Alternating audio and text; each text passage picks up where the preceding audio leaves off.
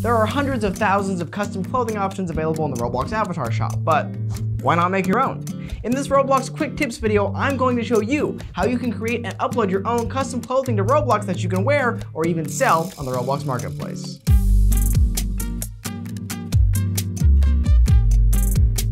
We'll be covering shirts, t-shirts, and pants in this video because they're the most straightforward. The process for each is pretty similar. You just draw a picture and then you upload it. You'll need an art program to get started. You can use any tool you're comfortable with, but two popular free options are Paint.net and GIMP. You can even edit images in your browser using Photopea. There is links for all of that in the description. Now, t-shirts are the easiest because it's just a picture slapped on your character's torso.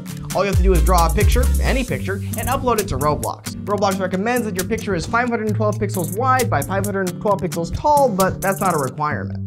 Shirts and pants are a little more complicated because it's not just one picture pasted on the front. They're images that wrap all the way around your character, so you're going to want to use the official Roblox templates for those. The links for those are in the description as well. For shirts and pants, just download those templates, load it into your art program, and start drawing. It's just like making a t-shirt, except that this time you have to draw inside the lines, which is difficult for some of us.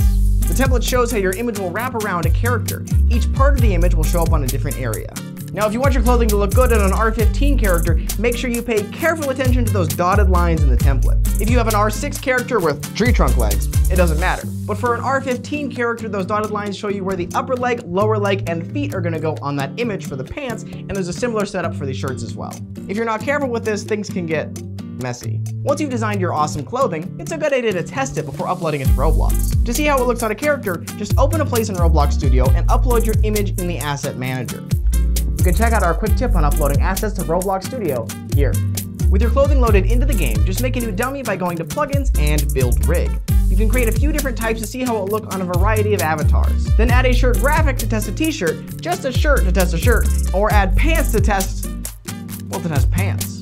Click on the clothing object and then just change the template image to your new image to see your clothing on the dummy. You can even launch the game, open your character in the Explorer, and add your clothing to your avatar directly to see how it looks animated.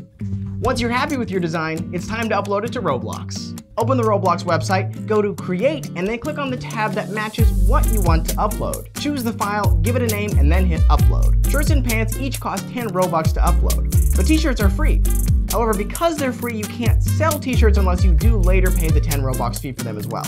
Well, that's it for this video because I am out of time. If you want more quick tips, make sure you subscribe to the channel and hit the bell. And if you want longer tutorials like how to make your own tycoon game in Roblox, make sure you check out the link in the description below.